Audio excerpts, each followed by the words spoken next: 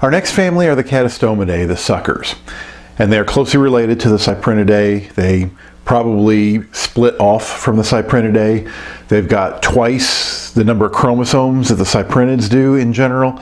And so it's thought that there was some sort of hybridization event or mitotic disruption or something that caused this group to split off. They look kind of similar to the minnows. They get the short dorsal fin and kind of a long body. And there's several species in Kentucky, not as many as there are minnows.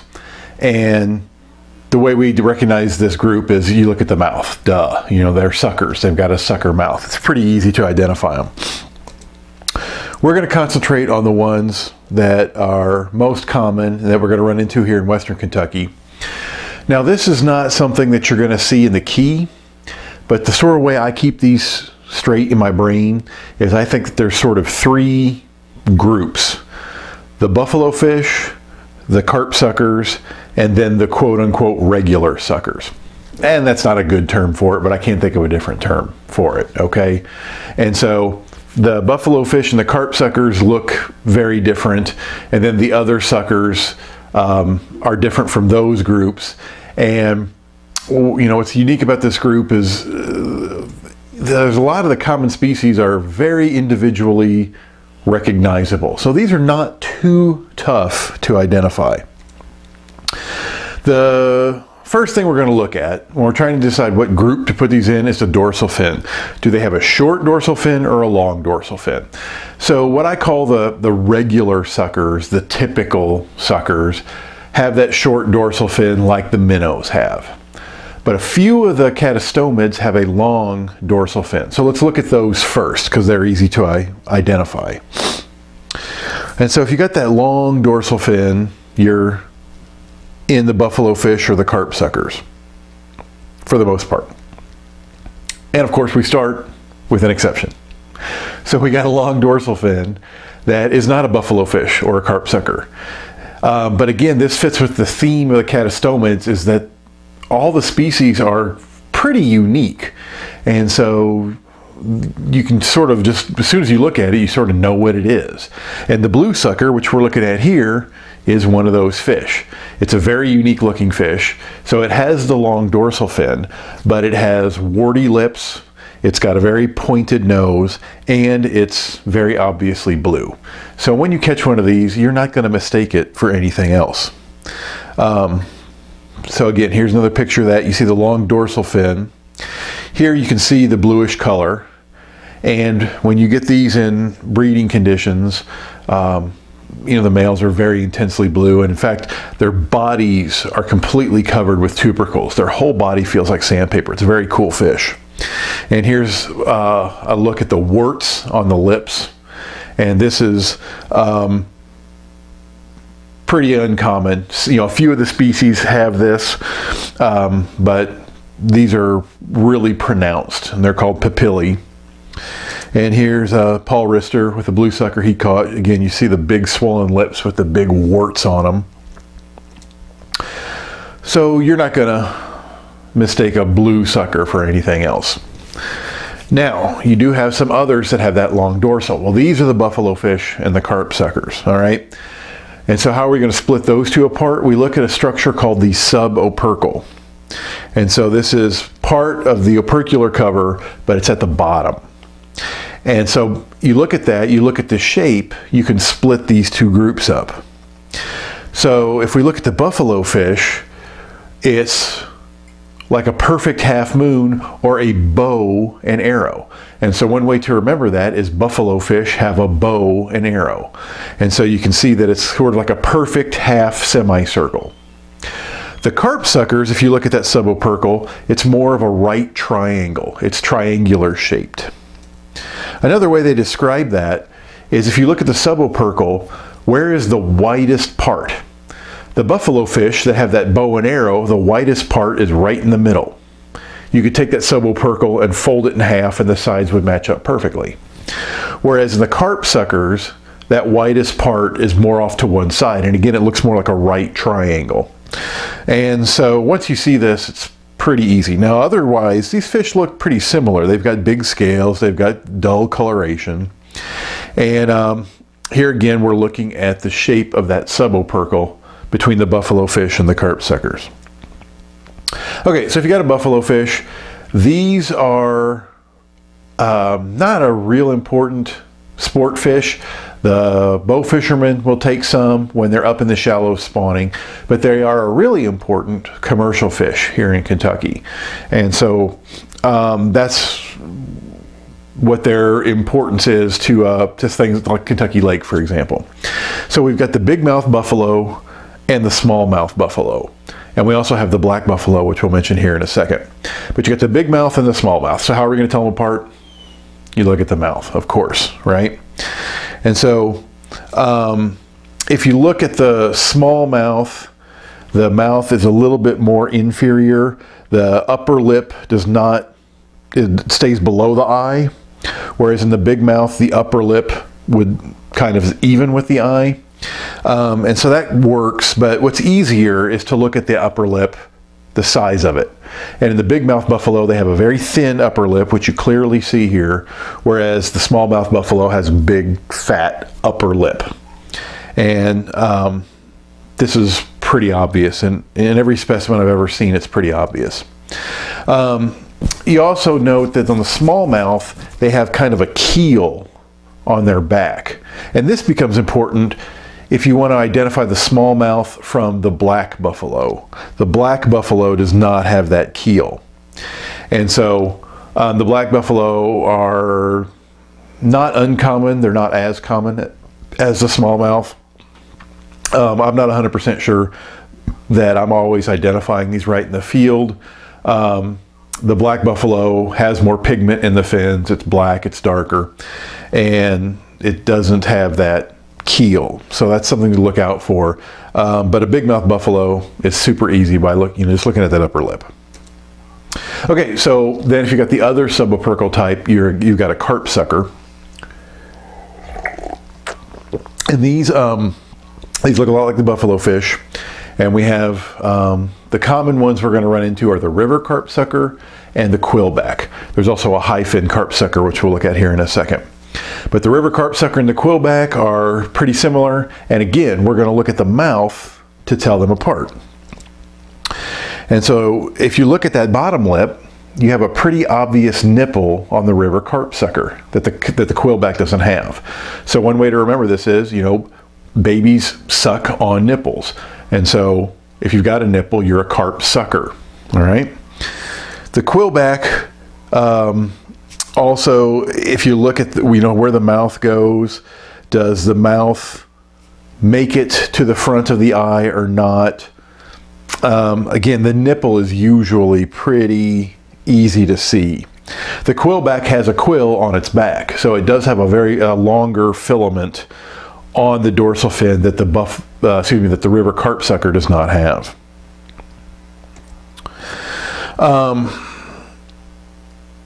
And so if you look at this, again, this is what the mouths look like. And so this is the lack of the nipple. And so sometimes you ask yourself, well, is that a nipple? I can't tell. When you see it, it's really obvious. And then here again, we're looking at the carp sucker, and you can see that nipple on there. And they're also trying to show you here the angle of the bottom lip is, it's more obtuse in the river carp sucker. It's sharper in the quillback, but it's that nipple that just really seems to be consistently a good character. And we mentioned the high fin carp sucker, which is, it's like a quillback. It's got that long dorsal filament, but it's really long. In fact, the dorsal filament is longer than the base of the dorsal fin. And so if you fold that dorsal filament down, it will extend past the base of that fin. So if you look at it, it's got a nipple and a really long filament. You've got a high fin carp sucker. They're not as common. Okay. So that's all of our long dorsal fin suckers. And so the rest of them all have the short dorsal fin that's similar to the minnow. It has a different number of rays. And so, again, we're kind of continuing with the theme in that a lot of these species are just very unique and just easy to identify right as soon as you see them. And so the northern hog sucker, the white sucker, the spotted sucker, and also this list actually should include the Western Creek chub sucker. Those are all pretty unique fish, and we're going to look at them all here in a second. And then you also have this group of fish called the red horses, and the red horses, they are all a little more similar to one another, but we'll point out how to tell some of the more common ones apart. Okay, northern hogsucker, one of my favorite fish. Great name, I think. Love the name. Very well camouflaged on cobbly bottoms. Very cool looking fish. Very easy to identify. Not only do they have the unique coloration, but it looks like they got hit on the head with a hammer. They've got a concave skull in between the eyes. So, and also their mouth is almost very round. Their upper lip is very round. So these are just super easy to identify. These are an interesting fish. In southern Missouri, they're a very popular gigging fish. And certain times of the year, in the Ozarks, where they have those clear streams, it's kind of traditional to go out at night and go gigging for hog suckers. And you go out and you find a sandbar and you set up camp and you build a fire, let the fire build up. You go out on the stream at night, shining a light, looking for these, gigging them, then you bring them back to the sandbar and cook them up. It's kind of a traditional thing to do. Now these suckers all have those floating bones, and so you got to watch out for that. But you know, they're not a popular sport fish, but you hear that stories of people that eat them, like these hog suckers, and say they're good. Okay, white sucker, pretty common, pretty easy to identify. The most obvious characteristic here is the scales get bigger as you go toward the tail, and you can see this in this specimen that I'm showing you here, and in a live specimen it's pretty easy. These also have warts on their lips, so you can think you know, the blue sucker has the warts and the white sucker has the warts. So if it has, you know, a color in its name, it's got warts. That's one way to think about it. But it's the scales getting bigger toward the tail that's very obvious. And so then another thing to look at when you're identifying these fish, does it have a lateral line? Some of them don't have a lateral line, and that makes them easy to identify. It doesn't have a lateral line, it's going to be a spotted sucker or a Western Creek chub sucker here in Western Kentucky. Spotted sucker, again, really easy to identify. It's got rows of spots, and in fact the rows of spots almost look like stripes. It almost looks like a striped bass. Those spots are very well defined, very easy to see, and like I said, no lateral line. So these are pretty hard to confuse with anything else. They're pretty easy to identify. These are also called muskie suckers. They're a very popular bait to use when you're fishing for muskie. So, you know, and these get pretty large. So if your bait is this big, you know, how big is the fish you're fishing for, right? This is a very common fish in Kentucky Lake. We get these all the time. And again, here you can see the rows of spots that almost look like stripes, and that makes it easy to identify. The other sucker that doesn't have a lateral line is the Western Creek chub sucker. And you know, again, you're not going to really mistake this for anything else. It's got the stripes here are vertical instead of like horizontal in the spotted sucker. You know, I said the spots kind of look like stripes. Anyway, you look at that anal fin. The anal fin's got, you know, it's pretty big. It's got kind of a funny shape, and the coloration is unique. The colors are somewhat like a northern hog sucker, but not quite. But it's got those very obvious vertical bars, but the sucker mouth, nothing else really has that. Okay, so that leaves us with the red horses. And the red horses are a really cool group, really common. You're going to run into them a lot. You know, when you find some of these streams, and when these go on spawning runs and that, they will just pile up into a little stream, and if you startle them, they'll thrash about there. Very interesting fish. We get them all the time.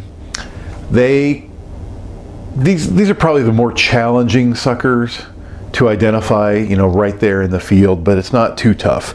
Now we're going to concentrate on the most common ones we're going to run into in this part of Kentucky. The species we're likely to see are the smallmouth red horse, the golden red horse, maybe the silver red horse. We also have the river red horse, the black red horse. We could run into, but really the smallmouth and the golden are the two that we're most likely to run into. For all these red horses, the first thing we're going to do is we're going to look at the caudal fin. And so we want to look at the caudal fin, but the trick is it has to be in a fresh specimen. So when we first catch it, we're looking to see, is that caudal fin, is it really red, or is it more slate colored and not red? And again, this has to be in a fresh specimen. And so if you're sampling and you get a bunch of red horses and you're going to pickle them and save them for later, you might want to scribble some notes or take a few pictures so that later on you can answer the question, hey, when I caught this fish, did it have a red tail? Because that's going to be an important characteristic. Now, if you look at the pectoral fins and the pelvic fins, they're all red. That's probably why they call them red horses, because they got red in those fins. But it's the tail fin, it's the caudal fin that we need to look at, all right? And so if we have that red caudal fin, that's going to make it, most likely it's going to be a smallmouth red horse or a river red horse, okay? If that caudal fin is, you know, slate colored, more dull, it's not obviously red, then it's going to be a golden red horse, silver red horse, black red horse. So one way to remember this is the red horses that have a color for their first name all stick together. Or another way to remember this is, if you're a red horse, you can either have color in your tail or color in your name, but not both, right? Because the ones that have a color for a first name do not have color in their tail. The ones that have a color in their tail are the river and the smallmouth, and they don't have color in their name. So maybe that'll help you, I don't know. Okay, so the smallmouth red horse is very common. And you can see here again, we're looking at that red caudal fin. And so now, you know, if we have a red caudal fin, we ask, is it a smallmouth or is it a river? And one of the things to do is to look at the bottom lip. And we do this a lot in the red horses. You look at the bottom lip and kind of, is it straight? Is it curved? Does it have a sharp angle? If it is straight, that's a smallmouth red horse.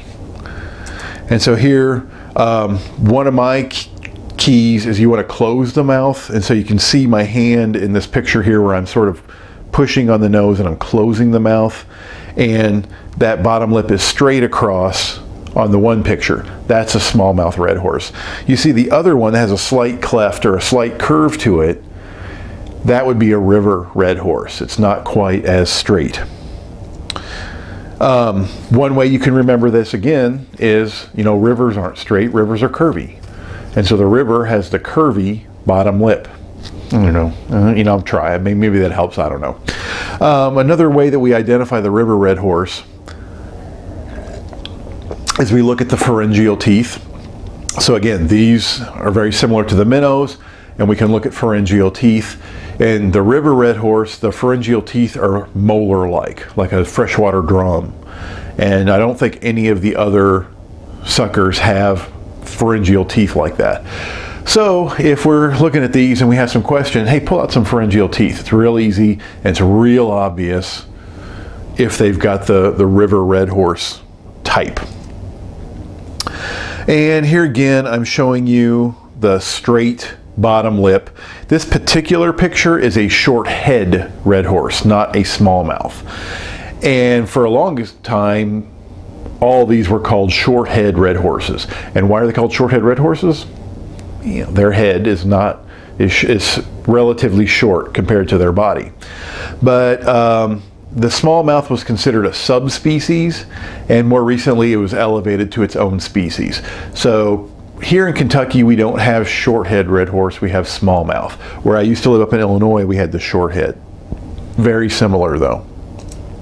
Okay, so that's our red-tailed red horses. How about our slate-tailed red horses? Again, if they don't have color in their tail, they got color in their name. And so it's the golden, the silver, or the black. And again, we're going to look at that bottom lip first thing, okay? And does it have a very sharp angle and a very clear cleft in it, or is it more moderate? And if it's moderate, it's the golden red horse. And if it's really severe, it's the silver red horse. The silver is severe. Again, I don't know if that helps you remember it or not. And so you just got to look at a lot of these things, right? Here, this is not very severe. This is a more gentle curve. That's golden. Golden is gentle. I don't know. Here you see it's more severe. You got that cleft in it. That would be a silver.